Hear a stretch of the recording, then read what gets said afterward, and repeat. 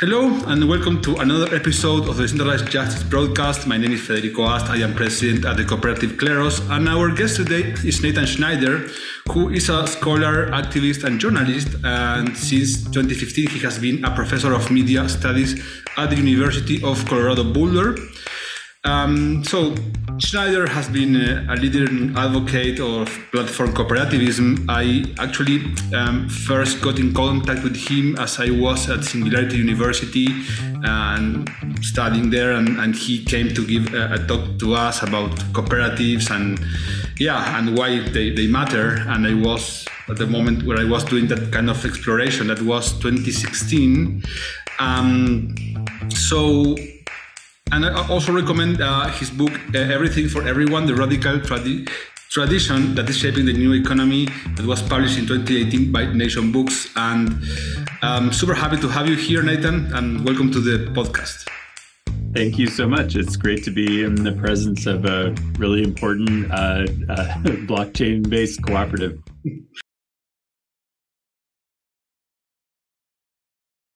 Awesome. Well, let's start by the same way we start with all of our guests to know a bit about their background. How you got interested in working in journalism and what brought you to cooperatives. To know a bit more about your career. Yeah. Well, I guess one place to start is in January 2014. I was on a book tour for a book I'd written about Occupy Wall Street called Thank You, Anarchy. And I'd been mainly a social movement journalist at that time, covering protest movements, particularly in like 2011, 2012. And as I was touring around speaking about this book, I was just wondering, I was looking for, where is the experimentation that I saw in those protest movements in 2011, 2012, and so forth? Where is it going? How can it continue? I saw people in those occupied squares just deeply, obsessively experimenting with the possibilities of democracy and self-governance.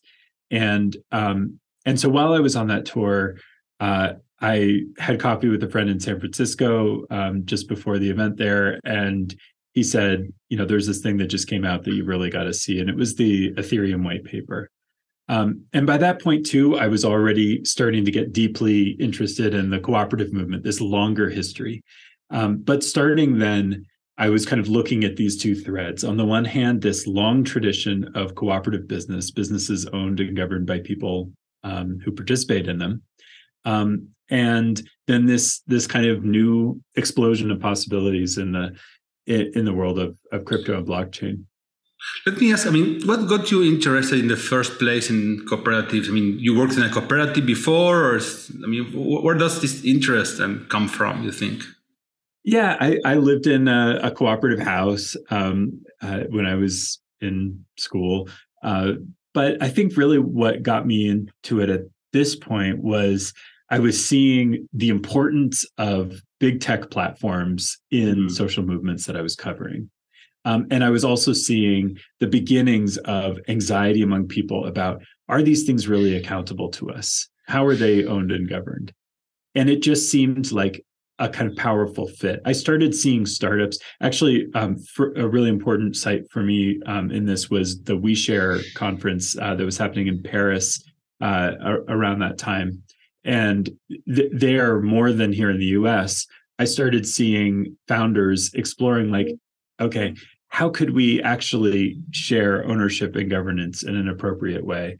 How could we, build a sharing economy that did sharing all the way down? And that just led me to, okay, this is kind of like what people have been doing with cooperatives for a long time. And so I just got, it just started to become clear, okay, we need to, to make this online economy work for people the way they seem to want it to, we need to marry it to this cooperative tradition one way or another. We need to figure out how to get this co-ownership involved. Can you, tell me a bit what you learned in the Occupy Wall Street movement? You did research on that, and what were the learnings of how this worked? And at some point maybe stopped working because it, at some point it failed, basically. Well, the biggest thing that I came away with, and that I wanted to like tell the world about, and writing a book on it, was the profound craving for deeper democracy that people were practicing in those spaces, not just in Occupy, but in also the Arab Spring and the movements across Europe in 2011. They were all exploring these possibilities of decentralized movements, of leaderless movements, of building direct democracy rather than representative democracy. And it was that powerful sense that we don't just want a policy change, at the level of the existing government. We actually want to reimagine what democracy even means. And to me, that was a very powerful call, and I think a very necessary one. Democracy does not work when it stays in place. It needs to continue evolving and developing. And this like craving among young people was I think a deeply important signal. And because for various reasons, the movements did not last beyond a few months at a time. They were unable to continue those experiments. And I think a lot of those cravings and the excitement around those ideas actually ends up kind of collapsing like a bubble and actually feeding into, deep authoritarian tendencies, saying, okay, well, that didn't work. Now let's just trust, X or Y leader. One thing that I think is really important about things like, what excited me about learning about the ideas around Ethereum was, okay, this could be a space where those experiments could continue without having to rely on an occupied square in the middle of a city. Mm-hmm. That these were places where people could craft and cultivate, different kinds of possibilities for self-governance without, in a way that could be more enduring. And the existing online platforms, again, were not good spaces for doing that self-governance. They were good spaces for spreading messages, but not for self-governing. Blockchains have some affordances, have some capacities that actually incline people toward that self-governance if they so choose. And so in that way, it was kind of a unique opportunity to port those experiments into digital life. At the same time, these technologies are capable of all sorts of other stuff, but that possibility at least is there.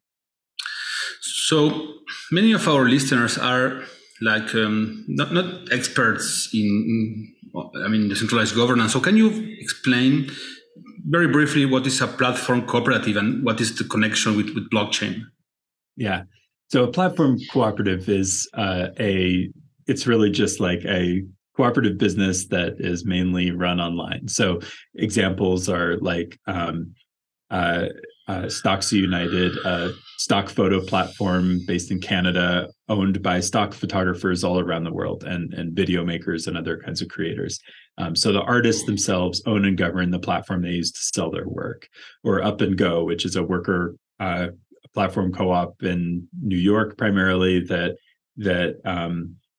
is owned and governed by people who do housework, house cleaning. And so the idea is put the people who are, directly involved in the platform in charge. And, it's an exciting way of rethinking the gig economy and so forth. The problem is that you end up losing a lot of the superpowers that the platform economy has for growth and development, like venture capital isn't really compatible with this stuff. Another thing is that it's really hard for people to, I think, build cooperative practice in just like everyday online spaces. And this is a pattern that I call implicit feudalism, is that in every social space, whether it's a subreddit or a Facebook group or a Discord or a Twitch channel, pick your poison, the way our systems are designed is for somebody, generally a founder, to have like total control over who gets to be in the system and who gets to be in the space. And there really aren't capacities for instance, joint decision making or conflict resolution. So the kinds of things that Kleros, is involved in making possible are not available in Facebook groups in the long history of online spaces. And in important ways, blockchains, I think, open up the possibility because they are not kind of, centrally owned by default. They're more like, collectively owned by default, potentially. They open the door for us to discard that assumption of implicit feudalism in how we design online spaces, and instead to adopt some of these more cooperative practices. Assume that we are going to have conflicts that we have to resolve. Assume that we're going to have some ways to count votes and make decisions. And so infrastructure like Kleros or like decision-making tools like Boardroom or Snapshot, it's not an accident that those kinds of things have not become available in like the last 20 years of the development of online spaces. But now suddenly they seem necessary. I'm from Argentina originally, and the first contact I had with cooperatives was in 2001. There was a very big economic crisis, and many companies failed. The workers that they were going to become unemployed, they tried to get, to start controlling the companies and start working, and they did I would say, informal cooperative. But none of those survived in the end because of, I guess, poor management. Maybe incentives were not great in the long term. So I think lots of the challenges that we will have in the online, world of cooperatives, we already had in the offline world of cooperatives, right? Can you explain a bit what are the main challenges that exist in running a cooperative business and or company in general? So what are the difficulties of this? Well, first, I just want to stress that the importance of that example. So, for instance, at least in my experience, those recuperated factories were of great interest to people in the U.S. here. For instance, one of the really major intellectual architects of Occupy Wall Street, Marina Citrin, just before Occupy began, wrote a book called Horizontalism that was based on her studies of those factories and movements in Argentina, and that in turn informed the practice in the social movements in 2011, and then also in the U.S. we've had a lot of our new worker co-op financing architecture has been done kind of in partnership with and learning from the Argentine examples. But it's in many ways, it's a reminder to me of how poorly equipped the existing economy is to support cooperatives. I think a lot of, there are, in any kind of business, some work out well, some don't. But what you see with a lot of cooperatives recently is that you have systemic issues that derive from the fact that the economy is not designed to support them. In those cases, those were desperate attempts to save people's jobs in the context of a total economic collapse. The circumstances arrayed against them were immense. But then also, you have an economy that is designed primarily for investors. This is something I experience all the time working with new cooperatives. I co-founded an accelerator for co-ops called start.coop. These co-ops are systematically disadvantaged up against venture-backed alternatives. And it doesn't have to be this way. In just US history, for instance, really, really significant co-op development, very, very, some of the most powerful acts of economic development in our history, particularly rural electrification, the development of the agricultural cooperative system, were made possible at times when the government stepped in and created comparable financing infrastructure to what other kinds of businesses can access. And suddenly cooperatives showed up everywhere in those industries. And so it's a really important reminder that in order to enable shared ownership to happen, you need infrastructure for it. Just like to have investor ownership, you need stock markets, you need securities registration, you need enforcement mechanisms, you need courts, you need all these things that make a financial system work. And so when we don't produce those for shared ownership models, and then we get surprised that these things don't set up and thrive. It's crazy, and that's a really important cautionary tale for developing the crypto world, is that if we want blockchains to enable more shared ownership, we have to design infrastructure to support it. We can't just assume it's going to arise on its own while investors are pouring millions and millions of dollars through VC funds into crypto projects and DAOs. Let me ask, we know what are the difficulties of challenges of building a cooperative, lack of market tools, lack of funding coming from VCs. On the other side, what are the advantages of making a project that works as a cooperative? I think the fundamental advantage is alignment, right? Is that you have a long-term alignment between the participants in the economy and the benefits of the economy. Right now we have this problem that Cory Doctorow has beautifully called enshedification, where wonderful, convenient tech startups show up and change our lives with their wonderful platforms, and then 10 years later, they end up turning on us, right? Because we realize, you actually don't care about us as workers. You actually don't care about us as consumers. You're just trying to extract as much as you possibly can on behalf of your investors. The goal here is to create businesses that are able to have long-term, healthy relationships with the people who use them. And sometimes that means in a cooperative, lots and lots of democracy and participation from lots of users. But often at large scales, you end up with companies that are very similar to other kinds of companies most of the time, right? The credit union I use for, my home loan, right, on a daily basis looks a lot like the corporate bank down the street. It's just that, sometimes the corporate bank starts defrauding people like crazy, and the credit union doesn't. It just doesn't have that incentive. So in some ways, you can think about a cooperative less as a utopia than just a protection against really bad stuff. And further, it can do more. It can create capacities for, some forms of governance participation. It can create capacities to distribute, excess back to the members rather than to some corporate overlord. It just enables also local control in a way that might not be possible for investor-backed companies. For instance, in my town, there are two hardware stores 2 blocks away from each other. One is Home Depot. It's a giant chain. It's like every other Home Depot. The people who work there, are really hard to find. And, half the time they don't know, they don't know anything about what you're looking for. On the other hand, there's a locally owned store that is part of a national cooperative for purchasing called Ace Hardware. The local store is totally of the community.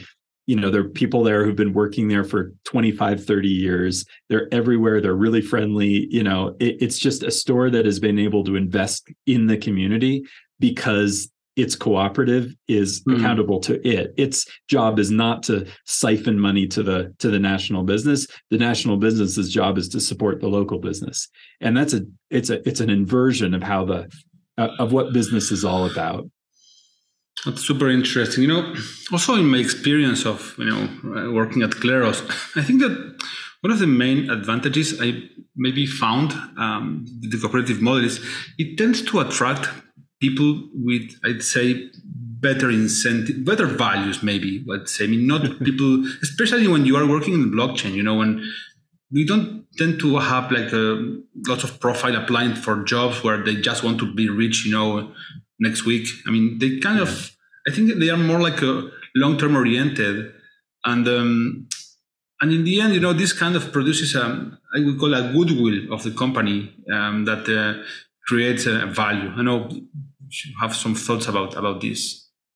Well, so how far do those vibes go? One thing I worry about sometimes is too much reliance on the co-op vibes. Sometimes when I get founders come in who are just excited about creating a co-op, but they don't have, the business sorted out, they're not actually creating something that's going to delight people. You've got a problem.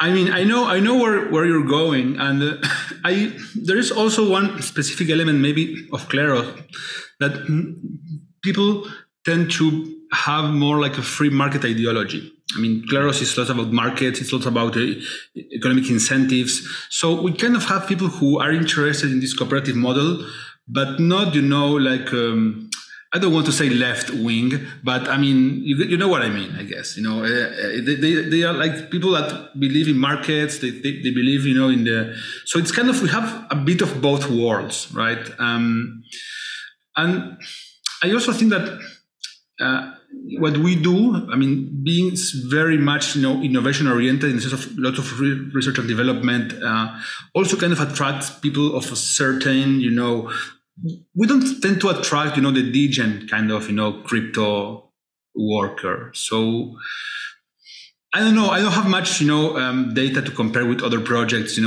but that's my, impression of how we do recruitment and the kind of profiles we get. Well, that kind of balance is so important, because the cooperatives are two things.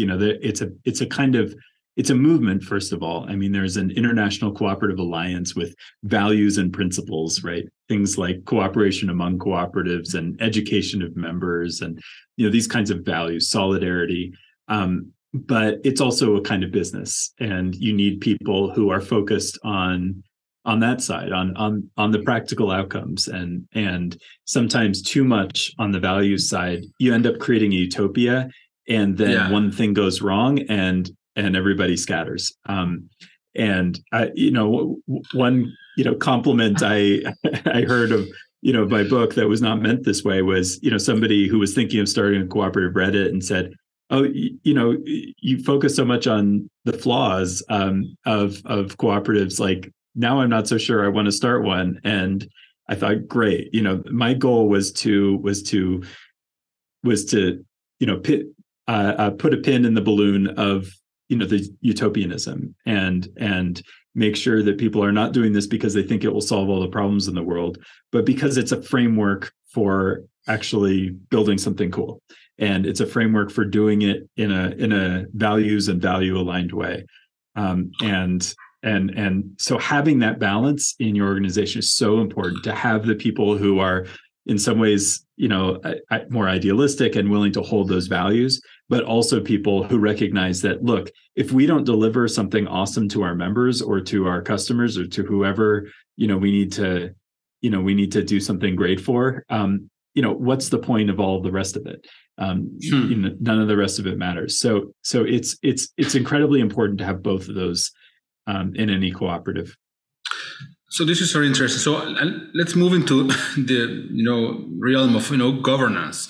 So people sometimes think that working at a cooperative is like, hey, let's just meet and let's make vote about what we're going to do. I mean, it doesn't work like that. In the end, me as president, I am accountable to the partners, but in the everyday work of the cooperative and the company, there is hierarchy. There is, there is some verticality, and it's not that anyone can, and we do, have lots of encouraging of voice and people saying what they don't like. But in the end, at some point, a decision is made, and you need to be aligned with the decision that we made. And then in the next meeting, yearly meeting, annual meeting, you can, if you don't agree, then we can discuss, right? But that should not, be an obstacle to execution. So tell me a bit about how do governance, work in your experience with the cooperatives, and what are the main challenges there? I think it's more similar to other kinds of businesses than people often want to think, right? And that's okay.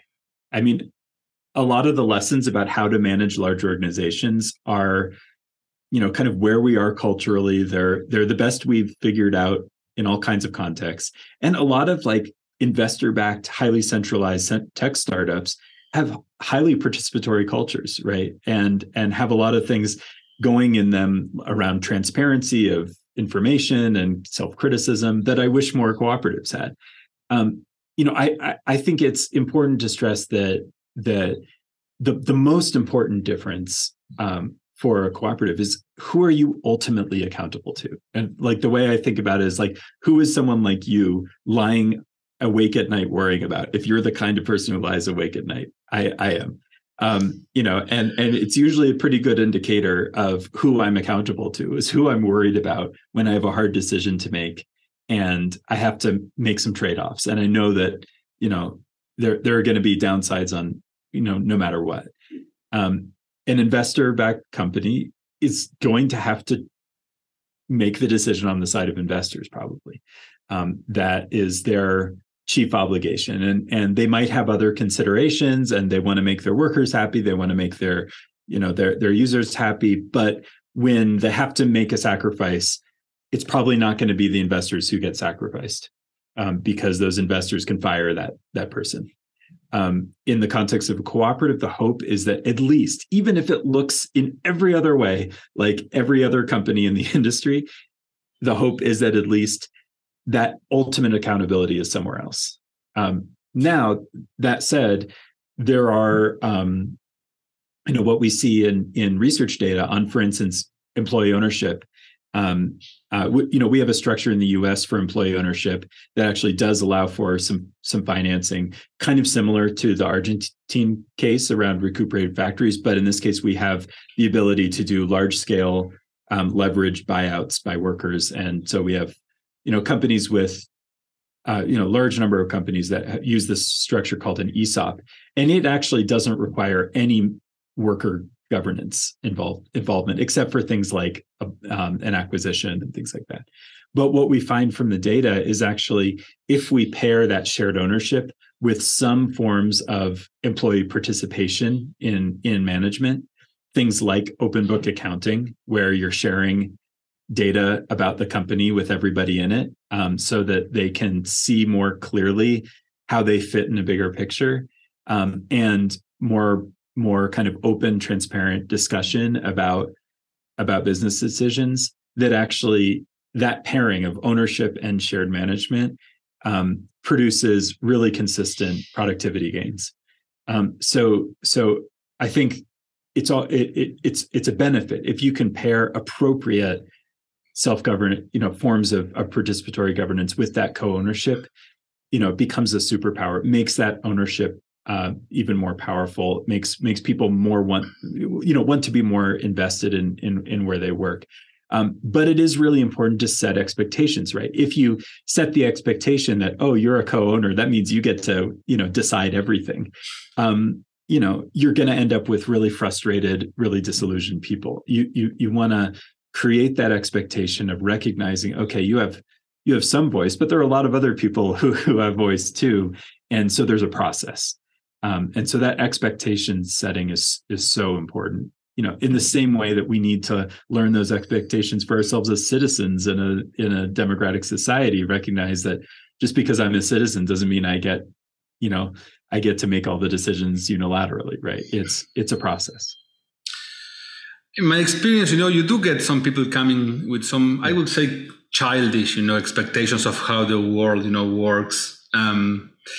You wrote a very influential paper that, by the way, is mandatory reading for everyone who joins Kleros. It's about crypto economics as a limitation on governance.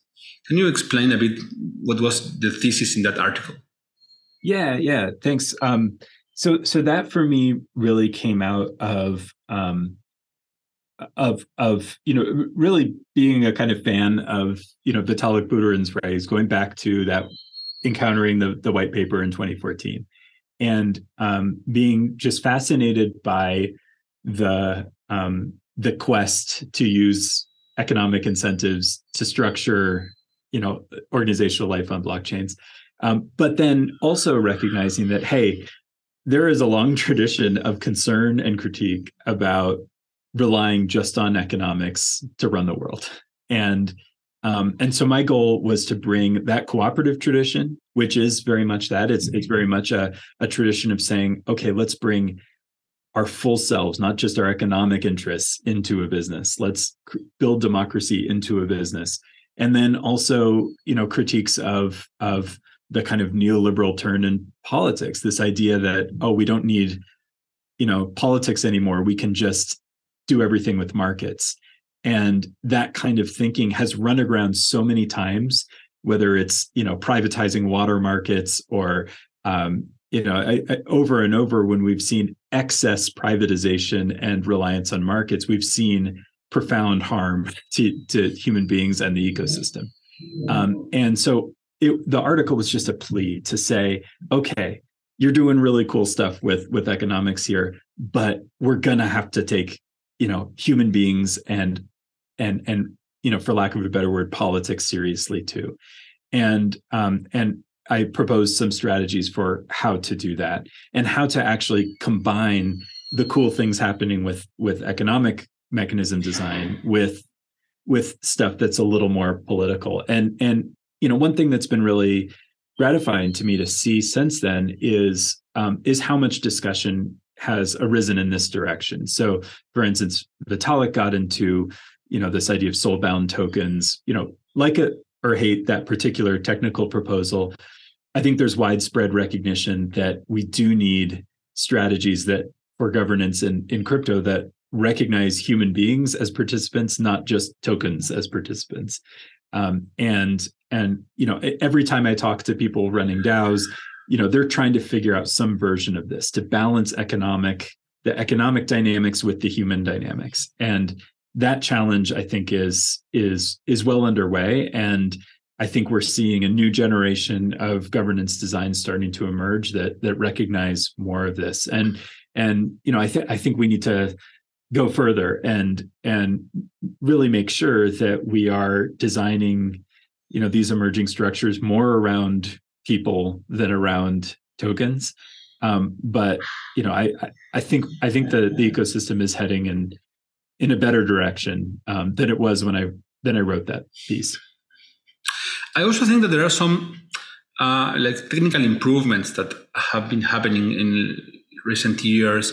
So when we started Kleros, the only way you could incentivize people was through economic means, because you didn't have an identity system. So you couldn't have a way to, punish, or reward individual users just because they would create a new account. And you don't have a solution to the civil attacks, right? So there is this project we have been working on for some time now, Proof of Humanity, that actually is going to make, this is just one, there are other initiatives for identity that is actually going to make this possible. And now if you have a stable on-chain identity, and then you combine this with, the SBT's ideas, then you can start producing systems of incentives that are, if you want, more sophisticated and more political, or that address a number of, concerns of motivations of people that go beyond, the purely economic incentives that crypto economics is based on, right? So I think that there is a bit of a development that was necessary on anti-civil, mechanisms. And let me take you a bit to. So you have been working for a while now in cooperatives, and you learned a lot of what works, what doesn't work. Let's say I'm someone who is just starting, a new business. Why should I consider doing this as a cooperative instead of normal company? What would you say? Well, first of all, I would question the normal. The cooperative tradition, for instance, goes back in Europe and North America to about the same starting point as the publicly traded company.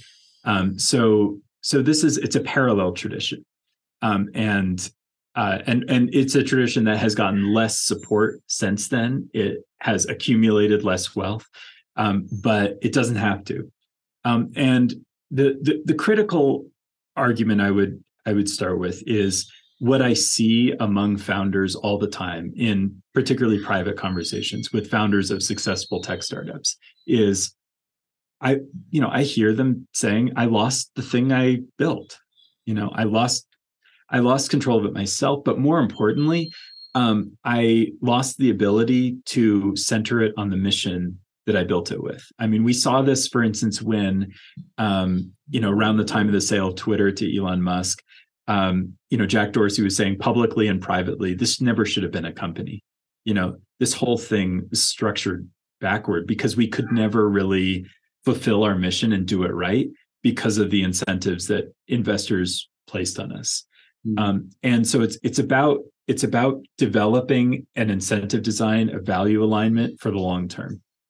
And right now, that involves some costs up front because we don't have as active a investment ecosystem for cooperatives. But that's not entirely true in crypto, right? In crypto, we have the ability to fund things in ways that we might not be able to outside of it, and so we might be able to overcome some of those things. But the critical goal here and the critical possibility is of building organizations, technologies that are deeply aligned to the people that they're meant to serve.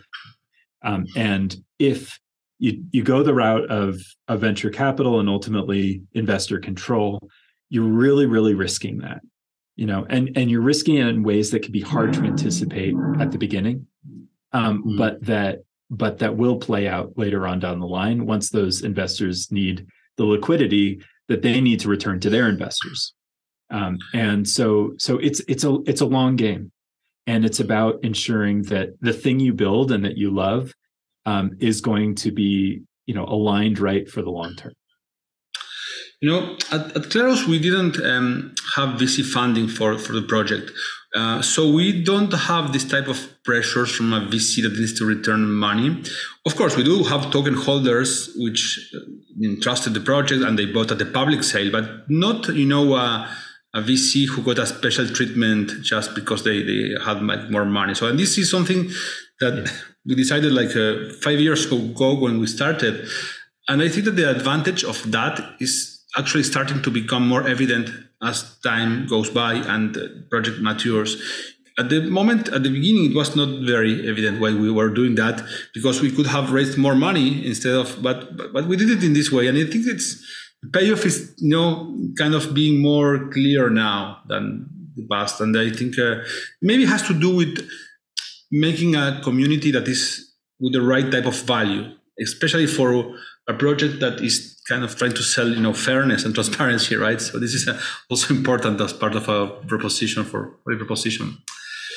Let me, ask you just one more question. One thing I just want to add to that is that here, another reason that we're seeing people, for instance, DAOs incorporate as cooperatives is that cooperatives legally are a structure that facilitates community fundraising. And so the kinds of things that people have been doing with DAOs, like getting a bunch of users to buy tokens and using that to fund a project, is actually what cooperatives have been doing for a long time. And if you're concerned about legal registration and so forth, cooperatives may be a really excellent pathway for addressing those concerns. And so here in Colorado, in particularly, where we have the best co-op laws in the country, we've got a lot of DAOs incorporating as cooperatives. So, for instance, some listeners may be coming to ETH Denver in early March, which is one of the big Ethereum conferences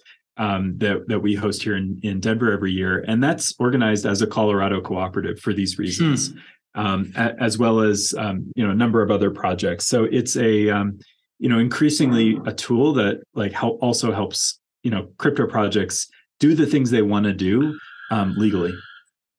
That's so we are incorporated in France as a social cooperative that is a part of French legislation in the 1940s when they used this for agricultural, cooperatives, and this kind of was a good fit for crypto, right? So that's why we chose this type of structure. It's good to know that Colorado has the same type of law. Yeah, also started by our farmers, Of course, Yeah. Just, back to the basics, So, two more questions. So, first, you already mentioned, let's say I'm the guy who wants to start a cooperative. Okay, I decided I want to use a cooperative structure, a cooperative, type of business. What are the first steps? You have this accelerator. What do you tell people who you are incubating? How to proceed with the first steps in this cooperative, endeavor?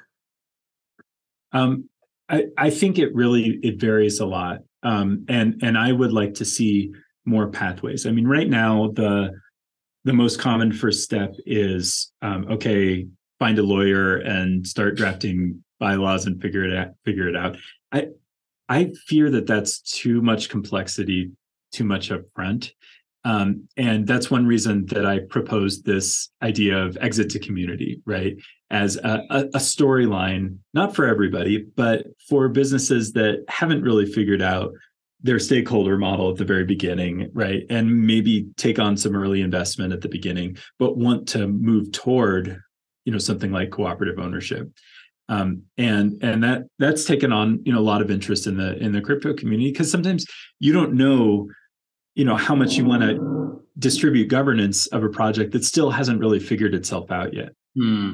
And so I think there's a lot of, I think it's totally okay to try to develop a strategy where, you retain a lot of control early on and then gradually disseminate it as your community matures. And we've been doing that with Colorado co-ops using like special founder shares, so that founders have, have their own, have real control at the beginning, but gradually, or maybe suddenly that starts to disappear, or it starts to be reduced. My dream is to enable, one-click co-ops, to make cooperatives a kind of default way of organizing in online space. And one experiment with that I've been running for the last 5 years with lots of other people is called social.coop. It's a Mastedon instance, this like open source Twitter alternative. And rather than incorporate it as a separate cooperative, we ended up just running it on Open Collective, which is a tool. It's kind of like Patreon for groups, and it's a wonderful organization and platform, very co-op friendly, and it enables us to be fiscally sponsored. We never incorporated as a cooperative. For many years we ran without enough money to even do that. But my hope is that, through things like DAOs and Open Collective, it becomes easier and easier for just groups of people who want to do something online to form a democratic structure for doing it, and to pool money and resources and make decisions about those things together. And right now, I still think that's harder than it should be. And we have to recognize that. We have to recognize that we're not seeing more like natural cooperative formation because our tools don't really support it well. But I think, again, tools like Kleros and other kinds of governance technologies are getting us closer to being able to incorporate, cooperative practices into our everyday lives. And maybe a lot of it isn't going to be formally incorporated legally as cooperatives. And I think that's okay. Ultimately what matters to me most is, that there's economic justice, that people who are creating value are able to receive value, are able to receive the value they create, and are able to have a say in the places that they work and rely on. So whatever legal form that needs to take, let's make it work somehow.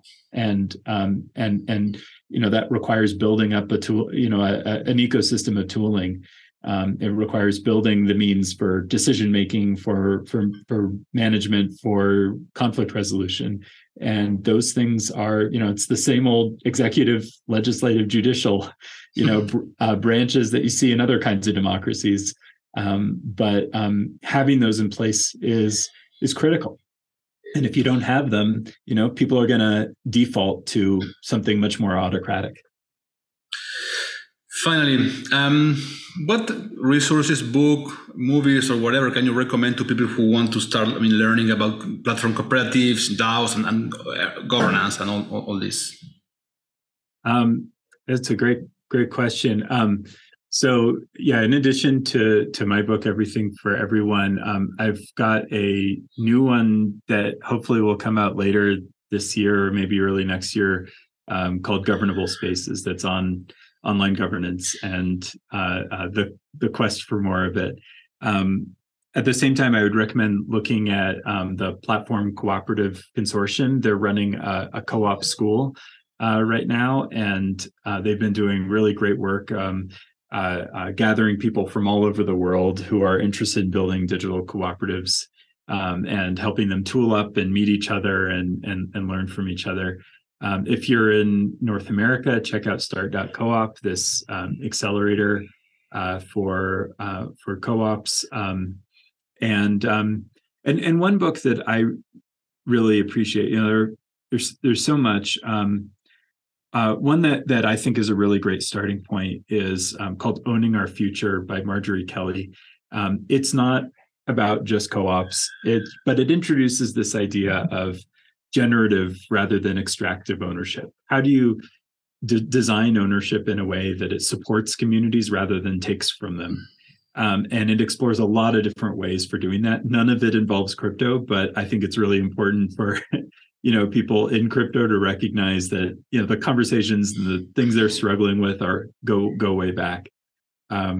And also, if somebody's interested in learning more about the factories in Argentina, there's a film in English called The Take by Avi Lewis and Naomi Klein that I really recommend to learn more about that story that we were talking about earlier.